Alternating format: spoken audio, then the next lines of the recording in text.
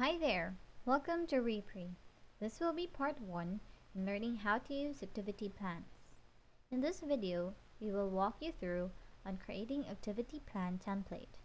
If you're unfamiliar with activity plans, this is a feature that allows you to create a list of important activities and documents that needs to be completed. You can create as many activity plans as you need for all of your transactions, which can be applied to new transactions as well.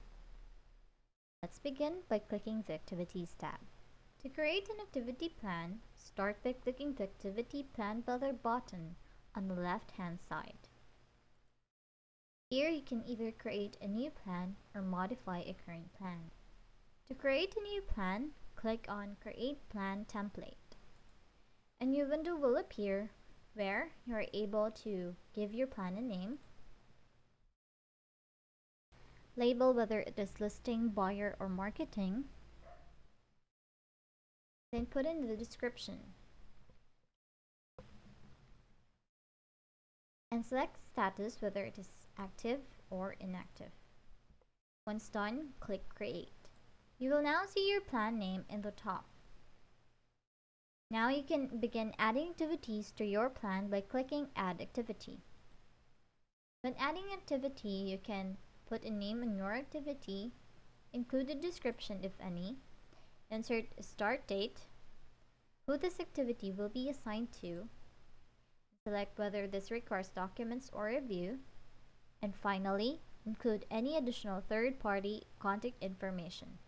This could include someone who is contracted to complete this task, which is otherwise not related to the transaction.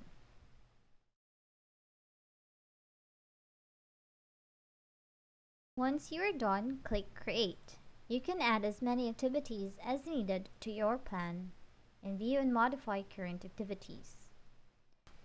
To modify or view a current plan, select it from the drop-down listing in the left-hand panel. They are listing, buyer, or marketing. Once you select a current plan, you will see all the activities in that plan appear. You can view or modify each plan by clicking the View button. Save any changes necessary. That's it. Part 1 is done.